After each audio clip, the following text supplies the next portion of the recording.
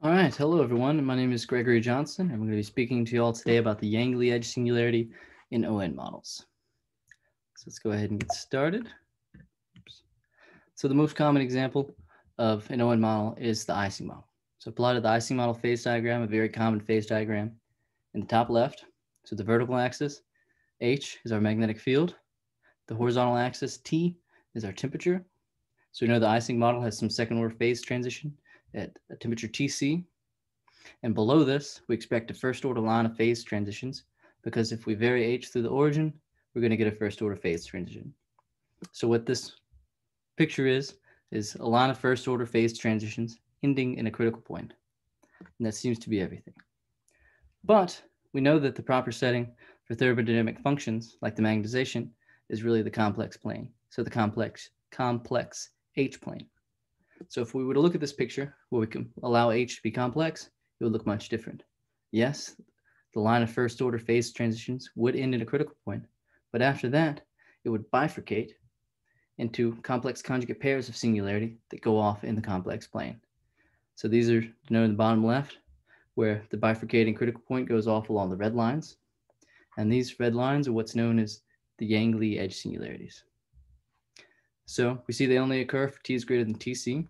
So if we look at some temperature, cut a blue line through for T is greater than Tc, and just look at the complex H plane there, we would see that a gap is formed, and we can freely continue H through the origin. So that means that this is a crossover. There's no phase transition there. So really what the Yang-Lee edge singularities are doing are giving us the physics of these crossovers. So this story here, that the Yang-Lee edge singularities lie at purely imaginary values of the external field, is the same story for all Ising-like theories. So this is for all ON models. So just two ON models to talk about, to point out what they are. So n is equal to 1 is our Ising. N is equal to 4 is related to chiral QCD. And again, it's the thermodynamics crossovers that we're really talking about here. So just to summarize the what, the why, and the how of this whole thing, well, the what is the Yang-Lee edge singularity, and it's a critical point, and it's distinct from the ON critical point. By distinct, I mean it carries its own critical data, and this is well studied. It's a phi cubed theory with a purely imaginary coupling. Furthermore, this Yang-Lee edge singularity in the context of an ON model actually augments the ON critical data, because the location of the Yang-Lee edge singularity is universal. And it was previously unknown. I do want to put an asterisk there, big asterisk.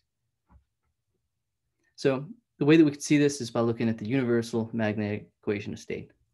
Variable t bar here, it's going to be related to just the difference from Tc. So here m is equal to h to the 1 over delta, where delta is one of our critical exponents, times some scaling function fg of z. So z here is some combination of t bar, and h.